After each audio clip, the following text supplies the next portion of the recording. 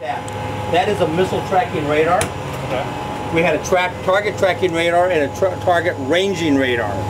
The target ranging radar was just for electronic countermeasures to supplement the target tracking radar.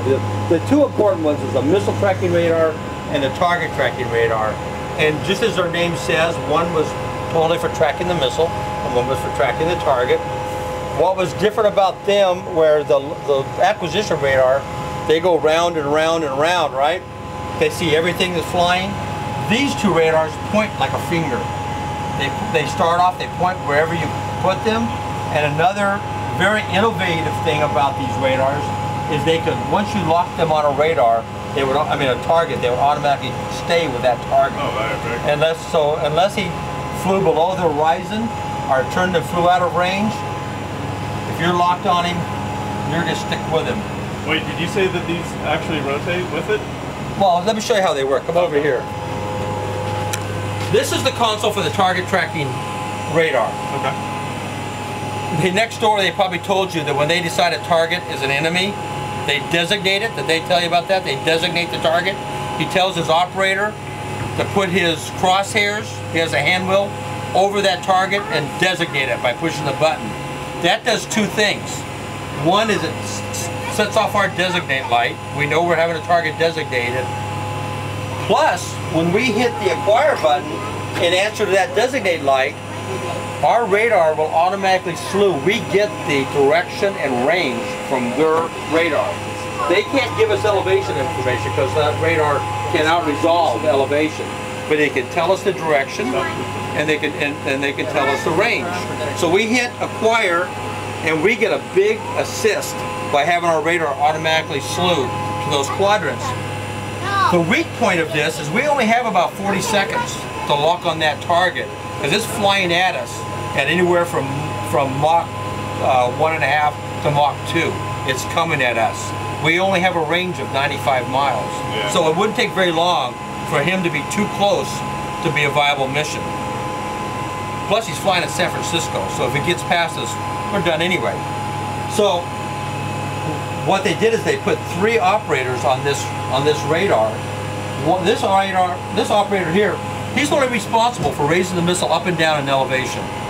This guy's only responsible for moving the radar back and forth in what we call azimuth, and this guy's only responsible for range.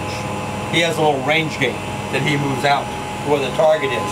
Okay, so I saw over there that the guy was controlling the actual missile going up and down right there.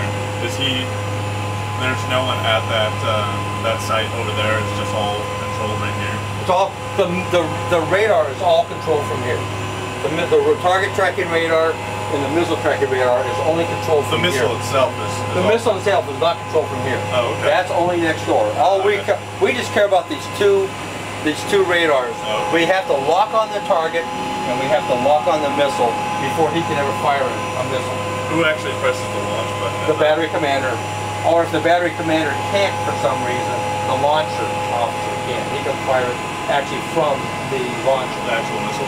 Yeah. How long does it take for him to get away from the actual missile? How long everybody has to be down in the magazine before you. If you launch a missile with anybody up inside that fence, they'll be dead.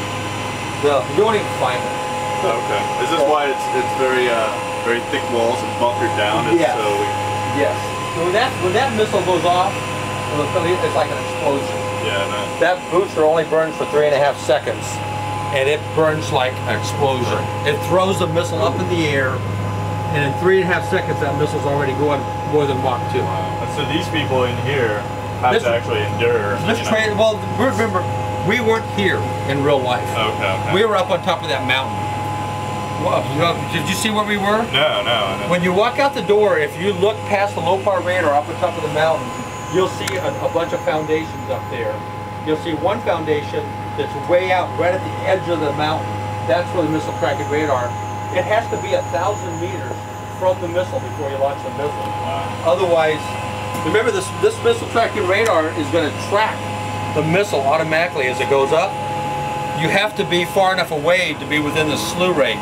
Otherwise, the missile's going to take off and just leave the missile tracking radar sitting there. And if the missile tracking radar loses lock with a missile for 4 seconds, the missile's going to blow up. Okay. we won't let the missile fly around undirected with a warhead in it. So we're locked on. We've locked on the missile on the target. Interesting thing about locking on the target knows he's being tracked. He's got sensors in his aircraft. He knows that a radar is actually tracking him. So he's going to start maneuvering unless he's an idiot. Over here at the missile tracking radar, this guy has a lot easier job because he knows where his missiles are. He can see them out the window. We've already dialed the quadrants into the console. So all he has to do is the battery commander is going to designate a missile selection to him. The light's going to go on under the missile he wants. The missile he wants is going to be determined by the warhead, because they're either going to have a 2 kiloton, a 20 kiloton, or a 40 kiloton weapon in them. Okay. So depending on the target severity, he's going to designate a missile. The missile tracking operator is going to acknowledge that designation, and this radar is going to automatically slew and lock on that missile. So now we're locked on the missile, we're locked on the target. All that information on the missile and the target is going to the intercept computer next door. The intercept computer is going to do some calculations. It's an analog computer, and come up with a probable intercept point.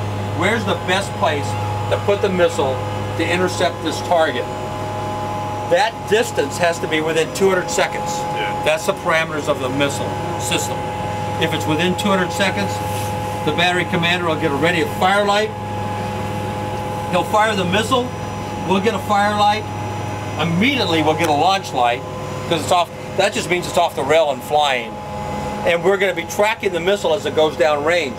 The missile's going to fly up about 100,000 feet, tip over, and start diving on that intercept point. What's cool about this system is we're going to continue providing the intercept computer with the maneuvering target information.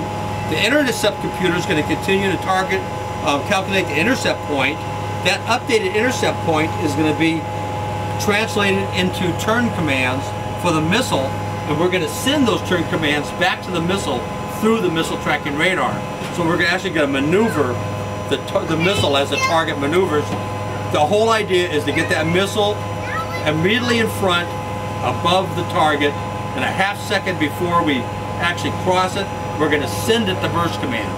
The only way this missile can burst in a nuclear mode is with a burst command for the missile tracking radar. And then we're going to develop that wall of shock in front of the squadron of aircraft and hopefully take out the entire squadron. Yeah, hopefully. Are you the one that touches the button? Oh, no.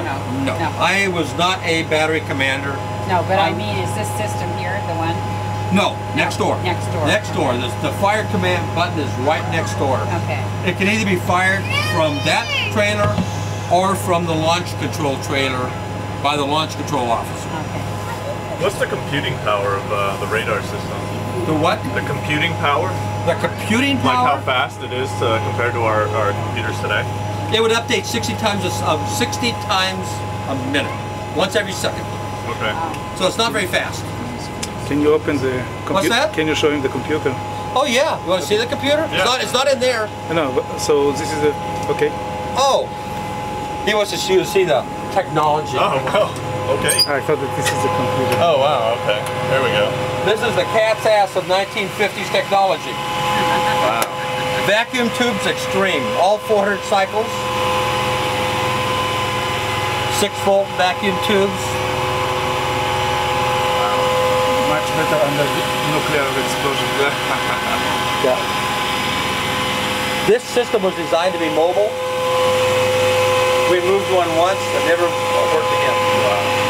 I mean, well, can you imagine how susceptible it would be to these plug in? These are vacuum tubes.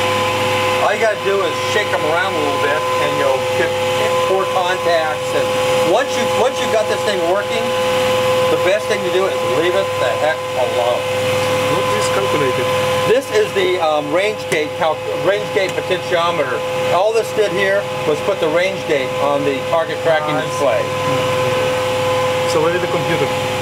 Next door, in the battery, come on over, show it to you. What was your job? Huh? What was your job? I repaired all this. Oh wow. I was a 23 into Papa, Night Hercules tracking and acquisition radar What do repairman. you have here?